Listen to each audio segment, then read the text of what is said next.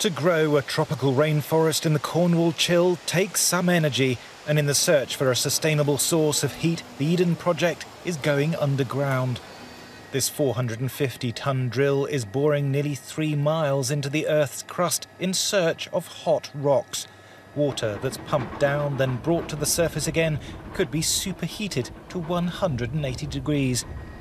That's enough to generate all the electricity and heat that Eden needs, plus more for thousands of local homes.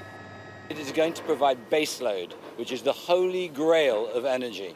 The argument from those who were anti-renewables was when the wind don't blow and the sun don't shine, you've got a problem. Now you haven't. This will provide you energy 24/7 when you want it to fill in for all the other energy sources. So it's a wonderful triumvirate of power sources. Geothermal energy could be tapped across large areas of the UK, north and south. The rocks are hot enough in some parts to supply 20% of the total UK electricity demand. Elsewhere, even slightly cooler areas could heat every home and business in the country. It's taken 10 years and £17 million to get this drill in the ground, and it is that enormous upfront cost that has been the major deterrent to geothermal here in the UK. But the people behind this project believe they can produce energy for the same price as gas, but without the carbon.